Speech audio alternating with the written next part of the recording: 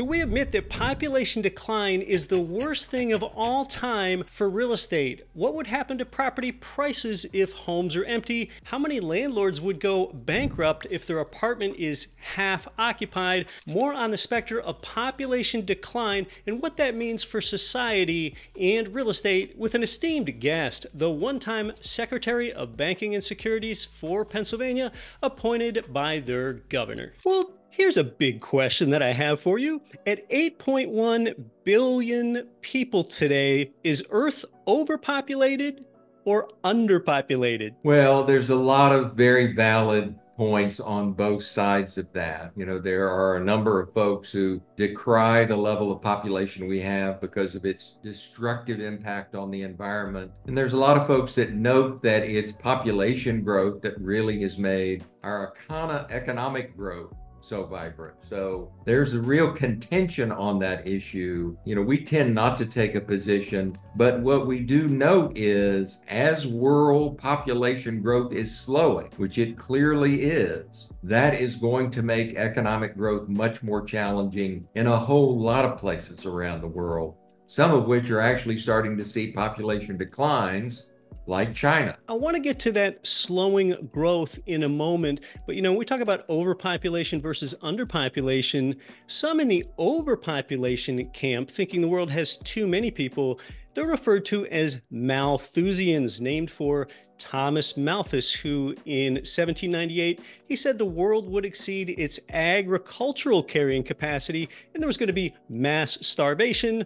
Malthus was wrong. He didn't consider technological advancement. So I guess my point is the future can be really difficult to predict. Yeah, without question. The big innovation came in the early 1900s when we figured out how to synthetically manufacture things like fertilizer, which allowed the arable land area to increase dramatically and kind of took the Malthus equation off the table. Yes, with the mechanization of harvesting and the engineering of foods, there sure have been a lot of advancements there to help feed more people.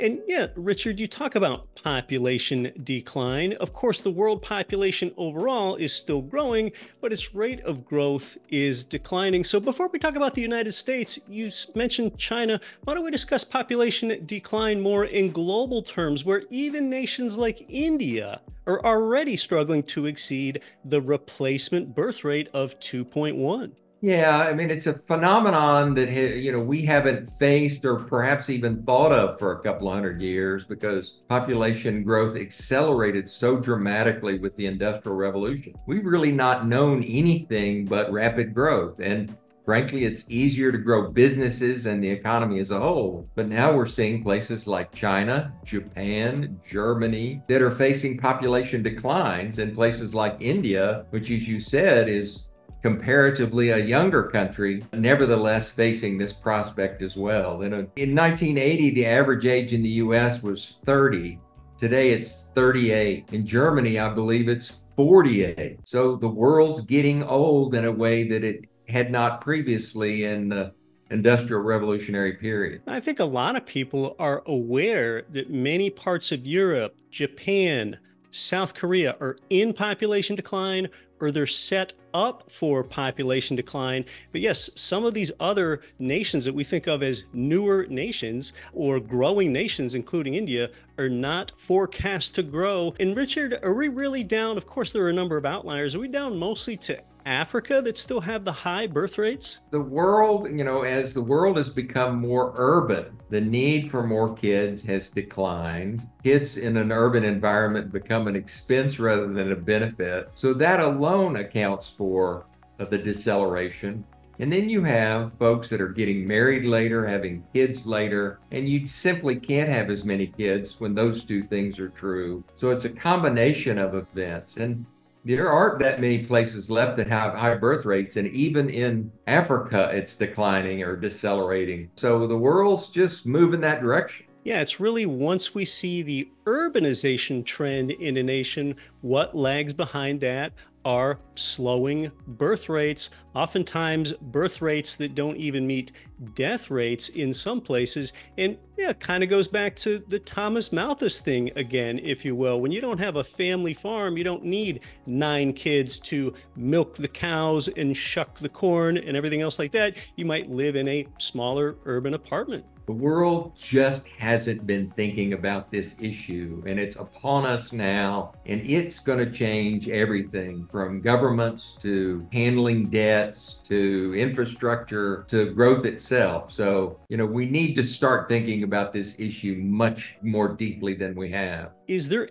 any way that an economy can grow with a declining population, and how bad will it get? Well, an economy will obviously struggle to grow if the population is declining, but the per capita GDP can increase as population declines. And in fact, we might see that early on in a population decline situation. I think that's actually been true in Japan over the last few years. The population is down, but GDP per capita is actually increasing slightly. So, I think it's longer term when you talk about trying to service the debt that we have amassed with a smaller population that we're really going to have issues.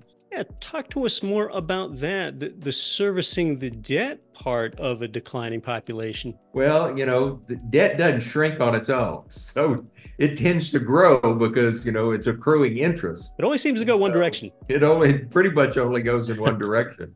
So it's pretty simple. If you have growing debt, and I'm talking about public debt and private debt, and you have a declining base to service that, you have more people in retirement who are not paying as much in the way of taxes, it's going to increase the challenge. And it may, in fact, increase it considerably as we look out a few decades. We need productivity to pay down debt. That's more difficult to do in a declining population. We talk about technological advancements, some things that we cannot foresee. Did you sort of lead on to the fact that some of this might help us be more productive even in a declining population, whether that's machine learning or robotics or AI? What are your thoughts there? Well, that's something that's been predicted for quite some time. If we look back not too far ago, economists were wondering what we were going to do with all of our free time. Right. Because, automate, and this goes back to the 20s and 30s and 40s, what we do with all our free time. So we again have conversations along those lines. It's not inconceivable that we could all be sitting there, sipping our Mai Tais, and the machines could be doing all the work for us, and servicing debt might be easy in that scenario. I doubt it. I don't think that's what's going to happen. The more technology advances, the more complex society gets. That continues to create jobs in places where we can not see them. I mean, case in point, here in the year 2024, we're more technologically advanced than we've ever been in human history, obviously. Yet here in the United States, we have more open jobs than we even do people to fill them. Yeah, and I think one of the things that all of this does is increase the march of inequality. You have folks that master the technology, become engineers, software engineers, and the like, that are going to be the huge beneficiaries of these trends. The folks that don't have the skill sets aren't going to benefit from these trends. And, even though in aggregate, we may continue to see per capita GDP increase, our track record over the last few decades would suggest that inequality will increase just as markedly as it has in the past. So we'll have some societal issues to face. That's concerning as inflation continues to exacerbate inequality simultaneously, which we'll talk about later.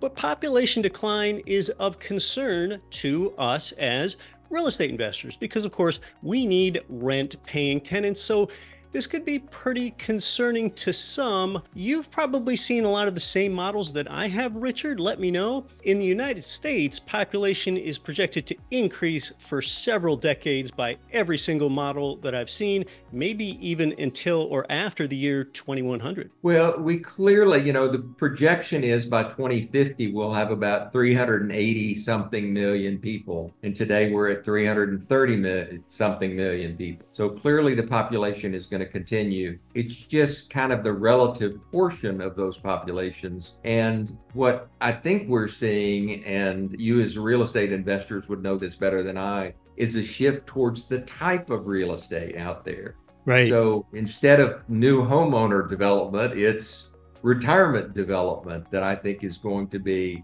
the higher growth sector within the real estate industry. And we're surely going to see fewer offices be built, something that may never come back. And then when we talk about things like birth rates and population growth rates, here in the real estate world, I sort of think of there as being a lag effect.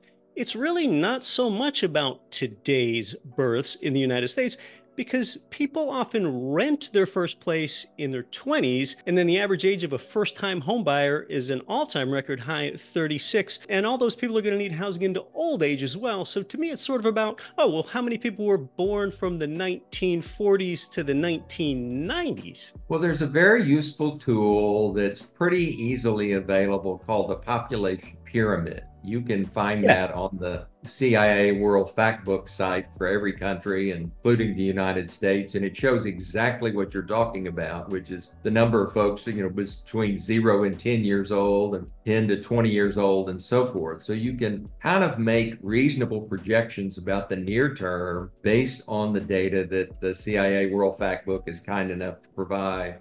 I believe the UN has this data as well. So you can make informed judgments about the very thing you're talking about here, which is how many folks are in their 20s over the next 10 years versus the last 10 years. Yeah, it's reassuring to real estate investors to know that we expect several decades of population growth in the United States. However, it may be slowing growth. So we talked about births. I mentioned deaths.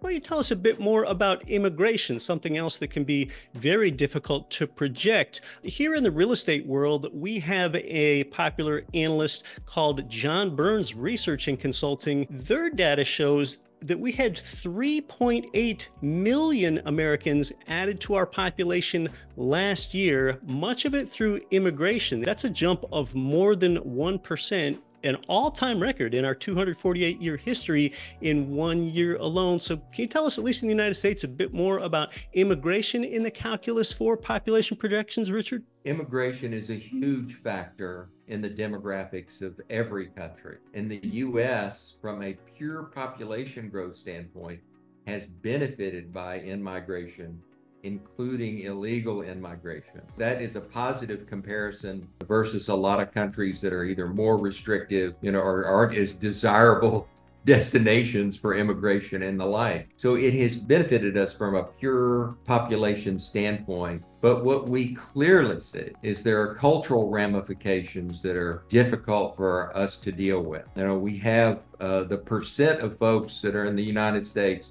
that were born in another country is the highest it's been, I think, at least in a century or more, and perhaps ever. That is really difficult for the general population to absorb. We see this in the headlines every day. We see it in the concern. We see it in, the political rhetoric.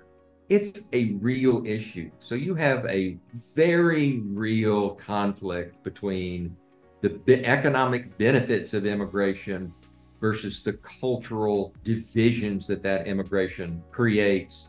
And that's not going to be easy to digest or to resolve. I think we probably end up continuing to compromise, but it continues to be a political lightning rod, frankly, into the foreseeable future. Yeah, there are so many factors here. Where's our future immigrant diaspora? Is it in places in Latin America like Guatemala and Honduras and Colombia? And are those people going to come from there? So there are a lot of factors, many of which aren't very predictable, to take a look at our future population growth rate in the United States. You can watch this one next.